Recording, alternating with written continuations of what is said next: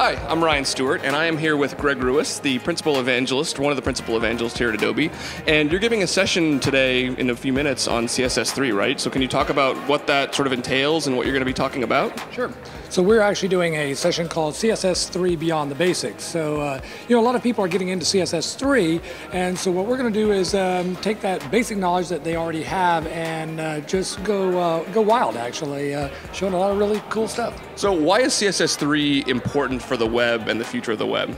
Well, CSS3 is just the evolution of CSS, and it's going to provide a lot better presentation capabilities for designers out there to really get their content ideas across. It's a lot more than just a rounded border, Ryan. Nice. I can understand that, coming from the Flash world.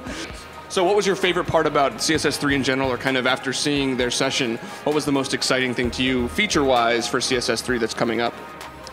One of the things that they talked about that I really liked was that you can declare something like header and say that this is the header color and name it, and then just call it that throughout the rest of the site. No more like specifying that font color 50 million times, throughout your whole site, when obviously these are the brand colors. They're going to be the brand colors no matter what. Like I said before, I'm a web developer, really interested in the topic of CSS3. This is kind of like, it was an extended session, something I really liked about it actually, that it was longer, more in depth.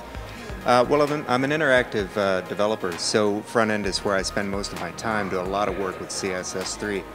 And I was really interested to see where CSS3 is going to pick up the slack for what I've been having to do in jQuery and things like that.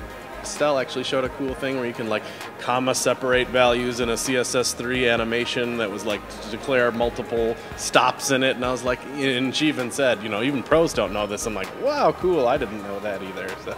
All right, that's one more cool panel Adobe's been involved in, so we'll see you on Adobe TV.